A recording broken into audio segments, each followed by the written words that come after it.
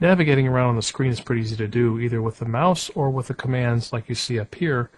For example, zoom real time. Let's use the mouse functions first. I'm going to place a rectangle on the screen and click 2 points. And I have the scroll wheel on the mouse, and what I'll do is point over that area I want to zoom into, and I will roll the wheel back and forth.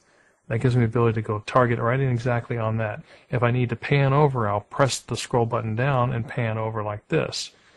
There's also something, let me go all the way back out, roll the scroll wheel back out. There's also RealTime Zoom.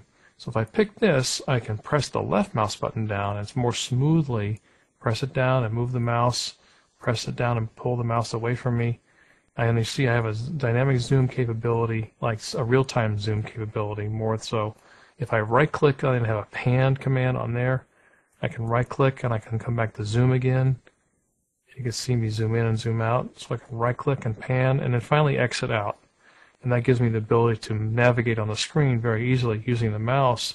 Or in this case, we kind of digressed to the real-time zoom, which was pretty similar, a little smoother though than the scroll wheel.